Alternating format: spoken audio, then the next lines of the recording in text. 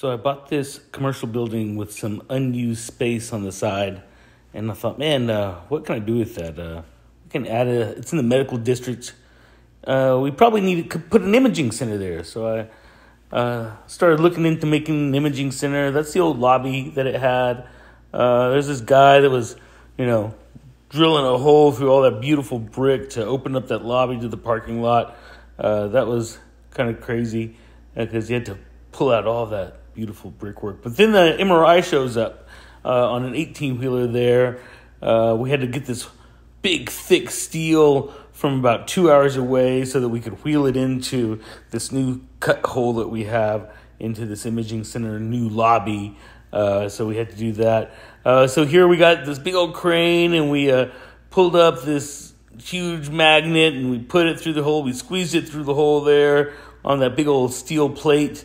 Those guys were awesome, man. Anthony and his crew, they wheeled in this MRI in this Faraday cage right there. You have to have a Faraday cage to prohibit interference from different frequencies for the MRI. So they squeezed that bad boy in by an inch on both sides. How beautiful. But they got the magnet in there in the Faraday cage. We put some of that LVT wood laminate down. There's the Faraday cage. That's our dressing room now. Had to do some electrical work in there for the build out. Then we, let's see here. I think we come over here. We open the door. That's a workstation. Yeah, there's the MRI machine kind of set without all of the fairings on it and stuff. But we got it in there.